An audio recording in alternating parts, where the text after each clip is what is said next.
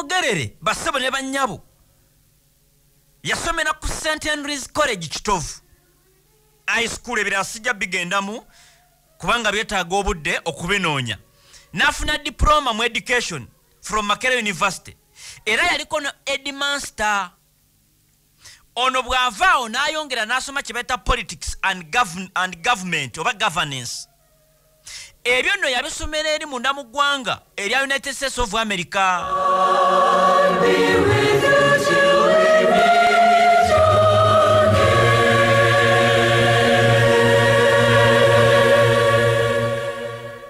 Lwaki ayitibwa dokita nga tetakuba mpiso mwaka gwali gwa 1979 n'afuna PhD mu kye bayita public administration okuva mu university era mu ggwanga lye bayita United States of America, New York.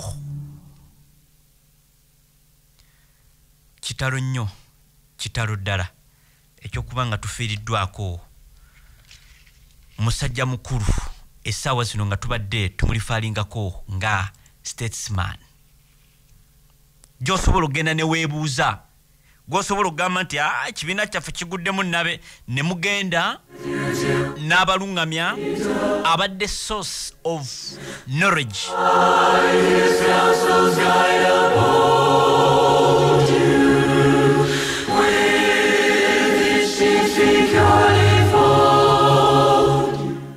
Omugenzi Dr. Kawanga Ssemwogerere basebo ne bannyabo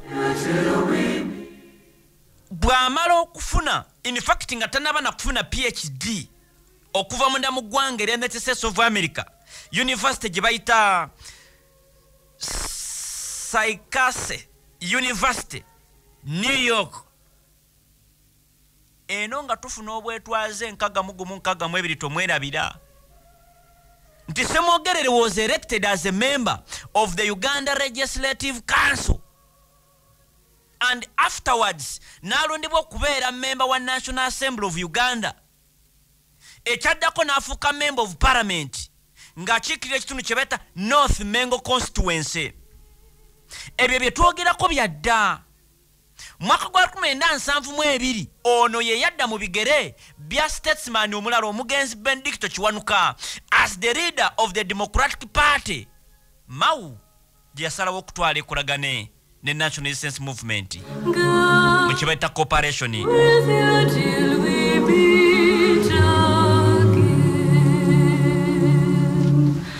In fact omugenzi Dr. Kawanga Ssemwogerere agenda okufuuka President General ng'amaze n'okusaavingako previously nga parliamentary secretary. Amini bw'amala okuwamba obukulembeze mwaka gwa 1971 Ssemwogerere was in exile until ono ne mwami Yoweri Kaguta Museveni tebaafugibwako Idi Amin Dada, because fena tukimanyi nti mwami Museveni Amini awamba kumacha mwami Museveni akawungezi yali tali munda mu ggwanga erya Uganda ng'agenze mu exile. Omanyi nalabye ekiwandiiko ky'amajembere ng'asaba akakiiko k'eddembe ly'obuntu kamuyambeko agende munda mu ggwanga erya Amerika afuuke omunoonyi w'obubudamu eyo. Kati ono yali mu exile. Bw'akomawo addamu mu byobufuzi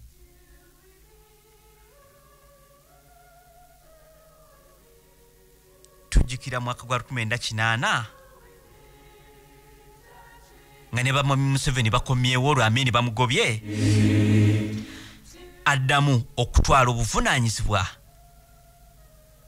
ng'omukulembeze wa Democratic Party. Era 1984 mwaka gwa 1984 nga bali mu nsiko, he was re-elected as a leader over the challenge of mujjukira omusajja gwe bamuyitanga Otwama Kenny.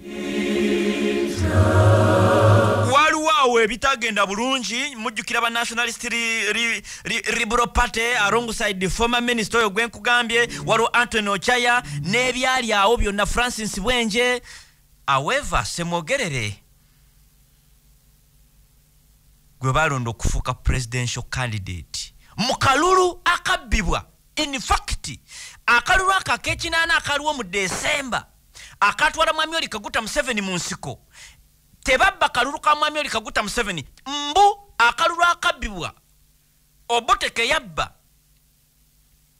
Kawanga Ssemwogerere kyokka yagenda mu nsiko ye musajja Yoweri Kaguta Museveni eyali candidate ebiseera ebyo basebo ne bannyabo eyafuukanga president ye muntu eyalinga president w'ekibiina ne kifuna ababaka nga bangi mu palamenti ye system eyaliwo. Ekibiina kya Mwami Yoweri Kaguta Museveni Uganda Patriotic Movement kyafuna omubaka omu Crispus Kiyonga ate n'okufuna omubaka waliwo ebyali bituuse ku munaddipi. Kati Obote bw'amala okubba akalulu ka Kawanga Ssemwogerere omugenzi kati eyagenda mu nsiko ate yali mulala kubanga by then Kawanga Ssemwogerere omugenzi kakano gwe twogerako oba gwe tujjukira yalina kibiina kya Democratic Party eyabba akalulu. Milton Obote yali wa Uganda People's Congress.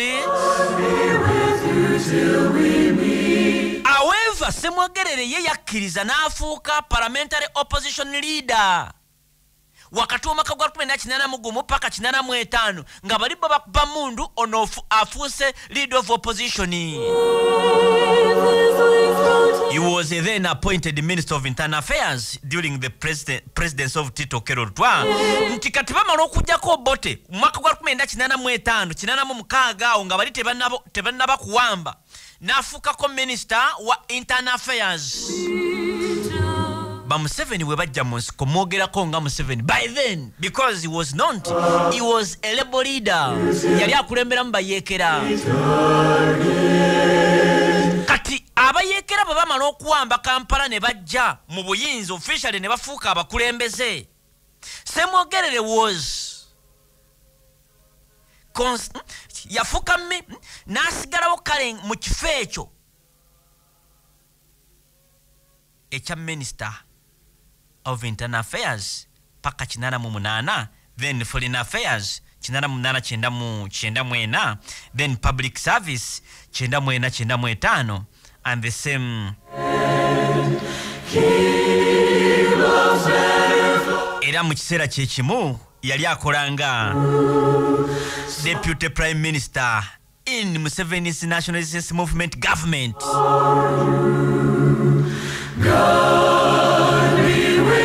Ebyo byonna n'abyeyambula mwaka gwa 1995 mu June because yalina enteekateeka okuddamu okwesimbawo nga president era n'afuuka presidential candidate owa mainstream opposition. Bw'atyo n'ayingira akalulu k'omwaka gwa 1996 era incumbent Yoweri Kaguta Museveni n'amuwangula. Ssemwogerere has been also a delegate to the Organization of African Union, OAU. In fact, yaliko ne chairman of the OAU Council of Ministers okuva mwaka gwa 1993 paka mwaka gwa 1994.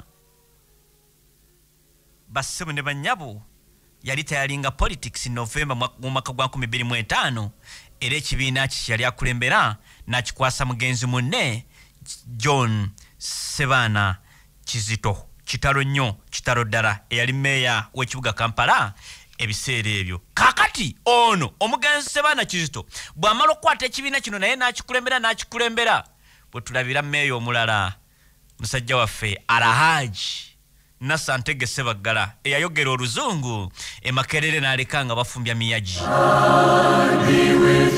Kati awo ku Haji Nasantege Sebaggala ne Nobert Mao kyani kya Nobert Mao kyani kya Haji ekibiina mukiwe Haji ekibiina Haji alagidde tuwe Besigye obululu biki finally ekibiina ne kigwa mikono gy'omusajja gwe bayita Nobert Mao ng'oli akitadde because Sebana yakivuga okuva mwaka gwa 2005 paka kukikwasa Nobert Mao.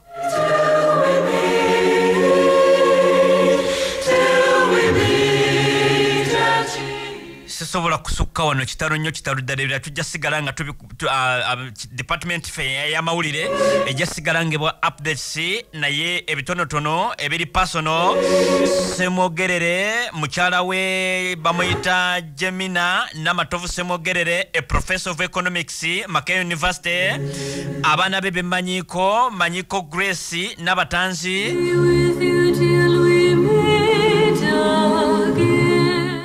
ya malate na wasagundi Gerard Sendaula. Manyiko Karoli Ssemwogerere ono oyinza okumogerako nga an American trained lawyer. Waliwo Anna Namakula, he is a public policy analyst wetabwe nnyo, akola n'ekitongole kyebata Foundation for African Development. Kuliko Immaculate Kibuuka, a fashion designer. Kuliko Paul Ssemwogerere, ane ICT consultant. Erono abadde member wa Roman Catholic Church oba religion atabusibwa, abadde musajja mu Katoliki nnyo era mbu alina oluganda ku bamuyita semo gundi ani ono Aiden ojja kunzijukiza.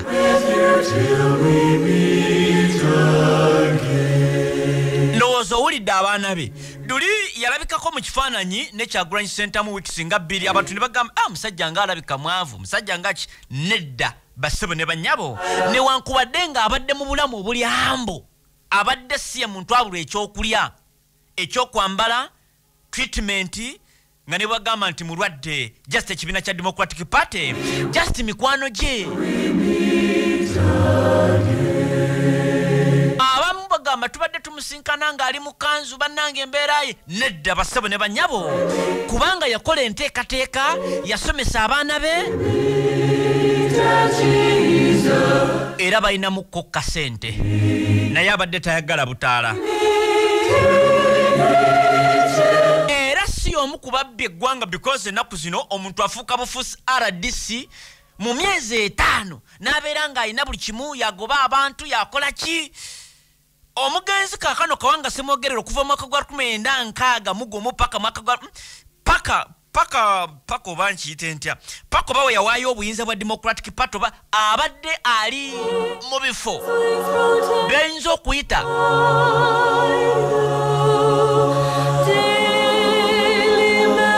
advantageous positions.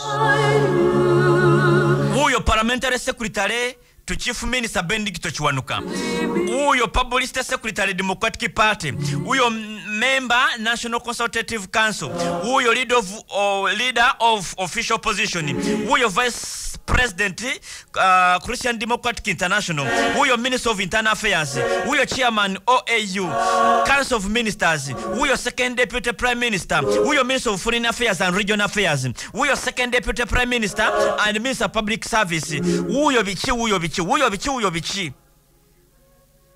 Era bwe yali tayalinga as DP president n'agenda mu kibata private business n'asigaza nga kola ebintu bye mpola mpola, ananiza awadi ziyawangula kitalo nnyo, kitalo ddala okuviirwako statesman. Aweereza bulungi, abasindisa obubaka bangi nnyo, kulabira contribution y'omuntu.